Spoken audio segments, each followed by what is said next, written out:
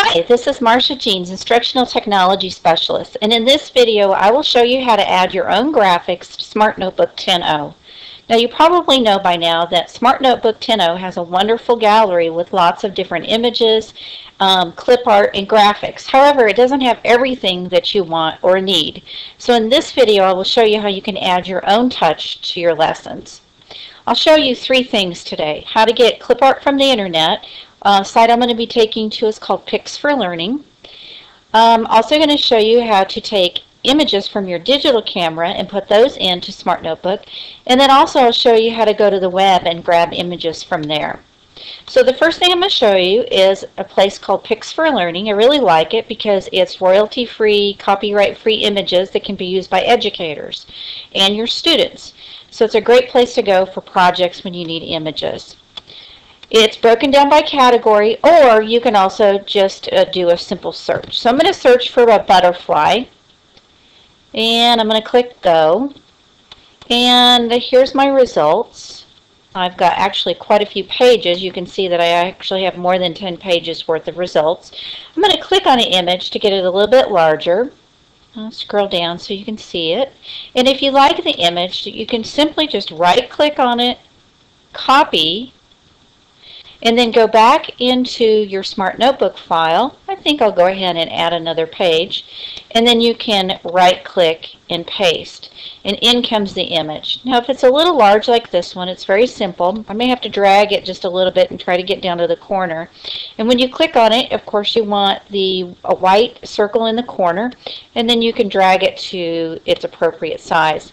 Now I want you to be a little bit careful when you use that with images, because it's really easy to accidentally distort your images. Let me just show you an example. I'm going to make it a little smaller, and I'm going to kind of mess it up a little bit. See how I can distort that image quite a bit if I'm not careful? So I'm going to give you a little trick on how not to do that. When you're dragging by the circle, if you hold your shift key down, then it will retain all the proportion that it should, and it won't distort your graphic. So the little shift key while you're dragging is a great example of how to keep that image looking the way it should.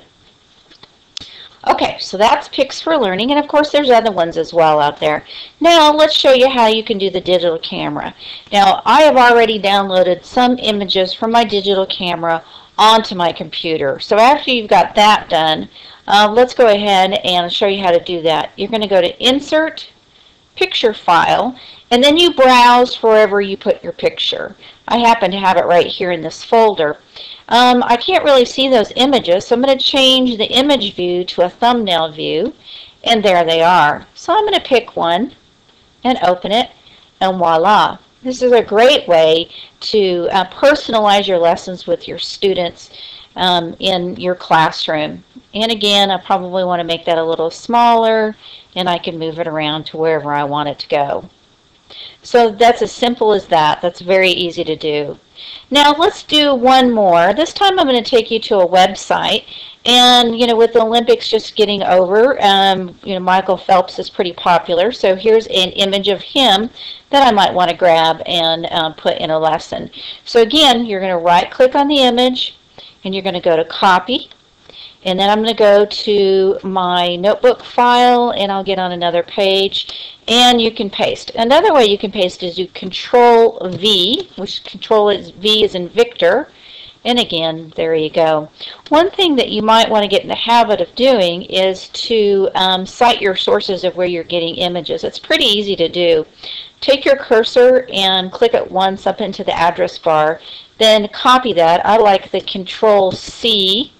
And then I'm going to go back and I'm going to paste Control V into my file.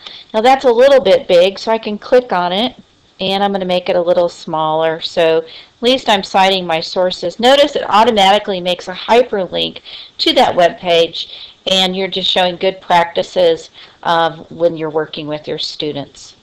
So there you go. That's how you can simply add some of your own images into your Smart Notebook software. It's very easy to do, and I think you'll really like it.